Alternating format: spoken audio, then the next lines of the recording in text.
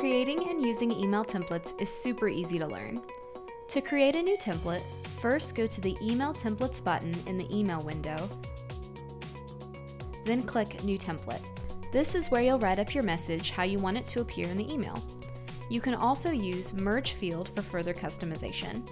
That means whenever you use the template, it will automatically pull the customer's information from their Salesforce record.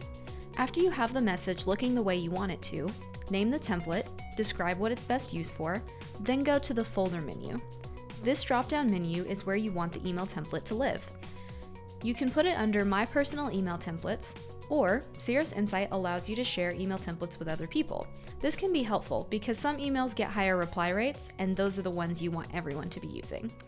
Once you've picked the template you want, hit Save and Merge. Then select the appropriate record, select Merge, and the message will appear in the Compose message box, all filled out and ready to go.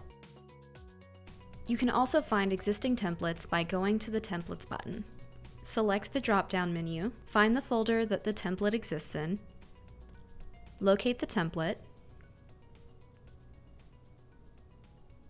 select the related record, and hit Merge. Then you're ready to go.